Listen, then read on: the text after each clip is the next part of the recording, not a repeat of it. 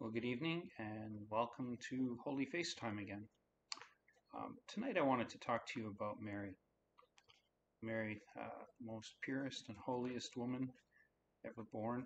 I wanted to talk, about, how she was prefigured in the Old Testament by the ark. The ark carried the word of God. And, so she's the new Ark of the Covenant. She was the first to bear Jesus in her womb. She was the first monstrance. She was the first procession of our Lord when she went to visit Elizabeth. And from her womb, our Lord blessed John the Baptist in the womb. So, it's just God created her from the beginning of time to be pure and holy. And just like the old Ark of the Covenant, she had to be pure and holy because she contained the Word of God. And I know for our Christian brothers out there who don't understand this and don't believe this, I'll give you a scientific analogy. Take a clean glass, take some mud and rub it on the inside of the glass. Now pour in pure, clean water. And now pour out what you had in the glass. You're never going to get clean water out of it. So if your vessel isn't pure to begin with, you can't get purity out of it. So this is how our Lord had to make Mary the purest, holiest from the beginning of time. So she wasn't just another vessel to do our Lord's, to do God's bidding. She was the vessel that God chose from all time, and He made her pure, and He made her inlaid of gold, and He kept her that way for all time. She was pure from the moment of her birth to the moment of her death. And this had to be as well because we know that our God is a jealous God. He tells us that. And so when He claimed Mary to be the spouse of the Holy Spirit, He was claiming her, the Holy Spirit, as the spouse. And so we know, nowadays we know, that when a child is born, the child and the mother, they do a cellular exchange at conception. And this is proven. And that the cells of the child stay within the mother's womb forever. So there's a piece of our Lord within Mary's womb forever. And God uses God, so God kept her pure from all time. No man could defile her.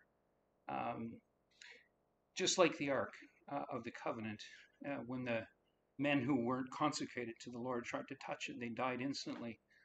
So too it is, I believe, with Mary. She was considered sacred, and just like our Lord, and their two hearts are inseparable for all time.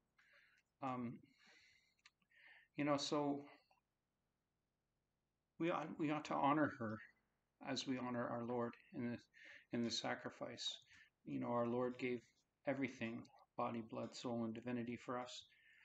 And so too, because their two hearts are intertwined, Mary gave everything. And it's easy when we look at the face of Christ. We can see the wounds. We can see His blood. We can see the spittle. We can see the shame. We can see the cost of how much it cost to give His life for ransom us. But what we can't see is what went on in His heart.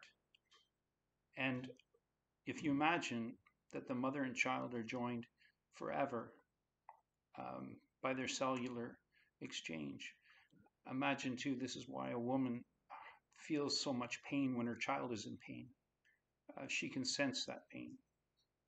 And it's even closer in that relationship between our mother and our Lord. That relationship is intertwined. And so whatever our Lord suffered, so too Mary suffered.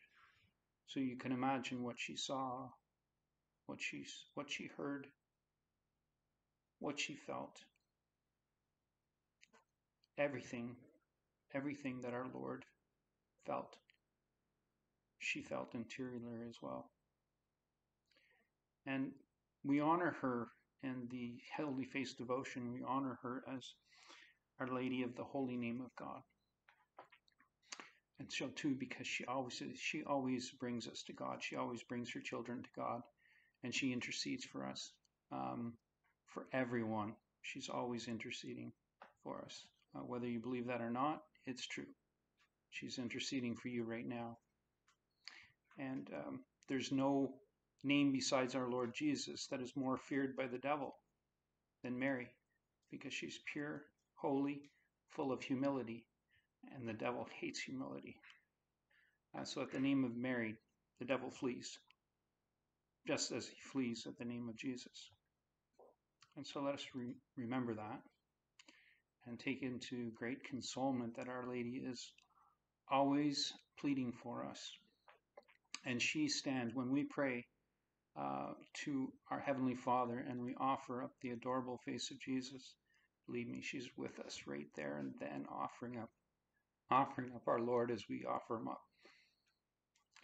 So we thank you, Mary, Queen of Intercessors, Queen of all virtues, Queen of Apostles, Queen of Angels, and our Queen. We thank you, Mary, and we honor you. We do not worship you, as some people think that we do. Worship is for God alone, and if people understood what worship, the meaning of worship is, they would understand that we don't worship her, because the meaning of worship involves sacrifice, and there is only one sacrifice in the Catholic Church, and that's the sacrifice of the Mass. And when we offer up forever and all time our Lord on Calvary when he died for us, because our God is outside of time. So when we offer up the Mass, we're there at Calvary. So just remember that, reflect on that, and I hope everybody has a beautiful Lent. God bless you. Good night.